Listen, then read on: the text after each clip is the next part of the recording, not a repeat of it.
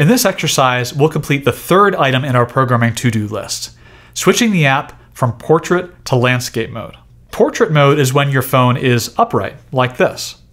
Landscape mode is when you tilt your phone to the side, like this. You can configure your apps to work in either or both of these orientations. For Bullseye, we want to make the app work in just landscape mode, because the game just looks and feels better that way. But before we do this, I wanted to explain how screen dimensions work on iOS. On iOS, screen dimensions are given in terms of points.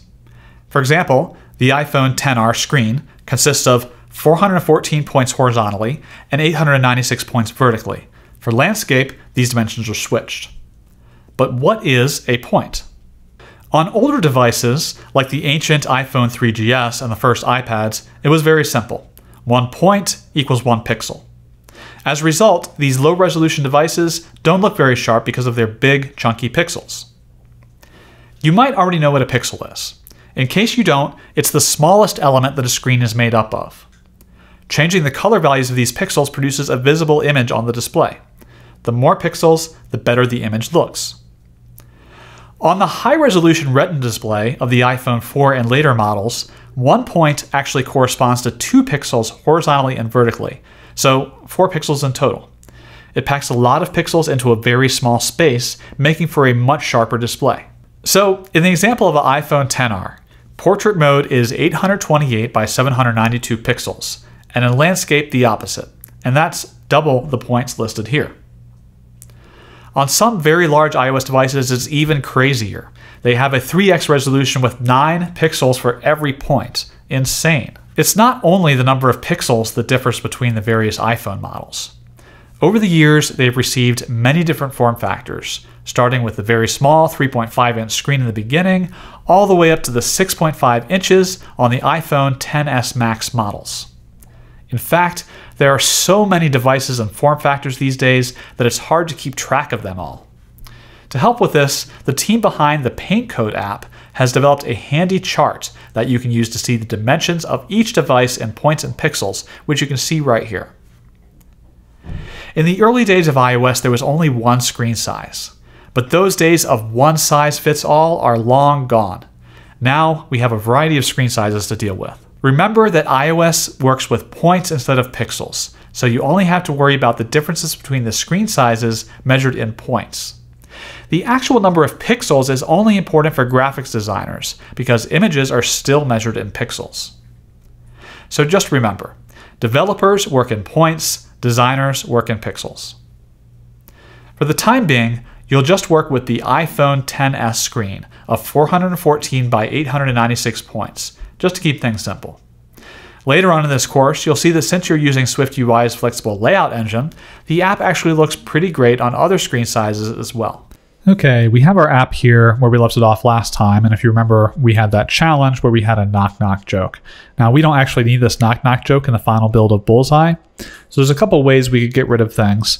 The first is there's a way to comment out code, and the way you do it is you just do 2 slashes to comment out a single line, or if you have multiple lines, which we do down here, you can use /* to begin a comment and //.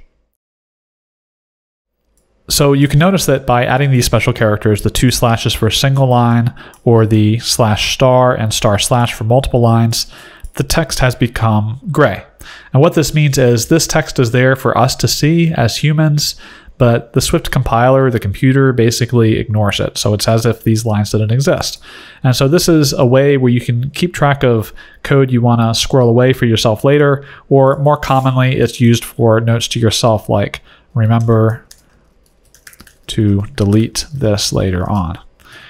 Or it's also good for messages for other people who aren't yourself, who may be working with your code later, if you want to explain your thinking or what a certain section of code does, or so on. But it's actually not good practice to leave a whole bunch of code commented out on your app because it gets to be a mess really quick. I just wanted to show you what commenting was, and it's an option to you, but I don't really recommend it for stuff like this. That's what something like source control is really for. And you'll learn about that later in another course on this site. So I'm going to go ahead right now and just delete those lines of code because we really don't need a knock-knock joke anymore. And if we were using source control, it'll be very easy to get that code back if we ever needed to in the future. Now what we're really trying to do here is we're trying to set up this project to use landscape mode.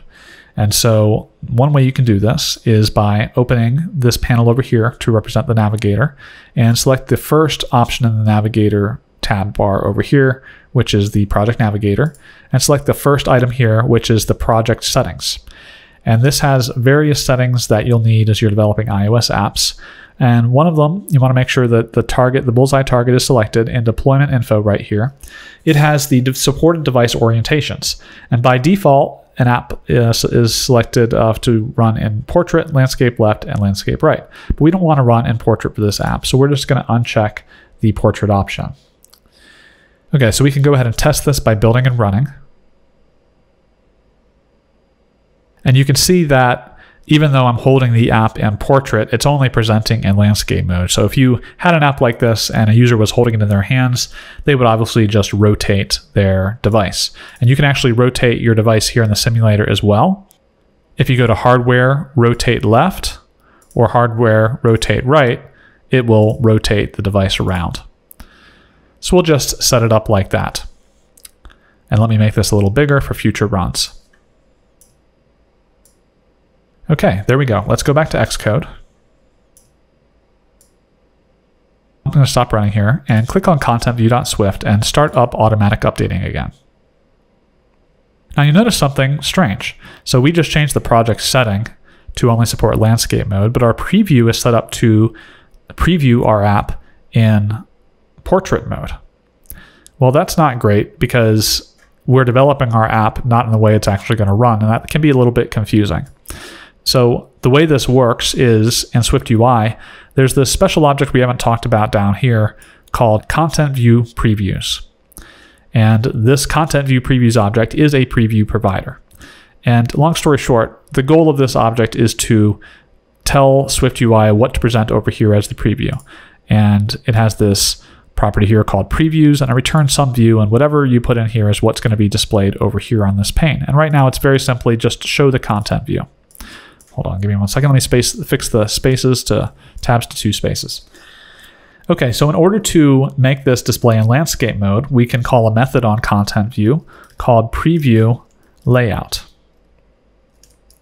And we're going to use the option .fixed, and this takes a width and a height. And for the width, we're going to use the 896 value, and for the height, we're going to use the 414. This is the width and the height in landscape mode of an iPhone XR. Now that we have that, just click the resume button again in automatic previewing. And you can see that the preview is now set up to use landscape, which is great. However, it is a little hard to see over here on the right now, so we're going to redo our navigator layout. So we're going to go to Editor, Layout, Canvas on bottom.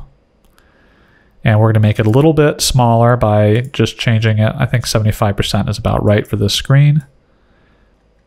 And there we go. We can now preview our app in landscape.